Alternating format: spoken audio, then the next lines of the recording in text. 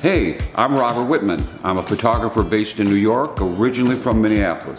In 1977, I was a young photographer just starting out. I was home and I got a call from a friend of mine who was in the music business. He said, I want you to meet this kid. So he came to my apartment, pulled me out, we went into his car, we smoked a big joint. He put this cassette in of this music called Soft and Wet, and we drove around, and the music was just mind-blowing. So we went over to the recording studio where Prince was rehearsing. We connected quickly. I think it was because we were both young and just starting in our careers.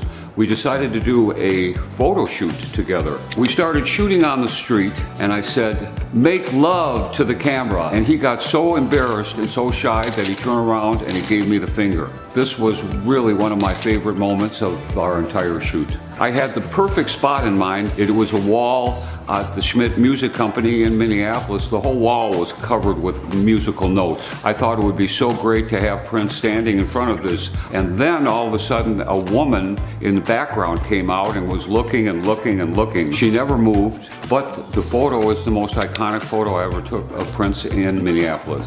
A few years later, I was in LaGuardia Airport at a payphone, and who walks by but Prince? Says, Whitman, how are you? All of a sudden, 500 kids ran up to Prince. That's the last time I ever saw him. 40 years later, I decided to do a book, and that's how Prince pre-fame came to life. The great Spike Lee wrote the foreword to the book.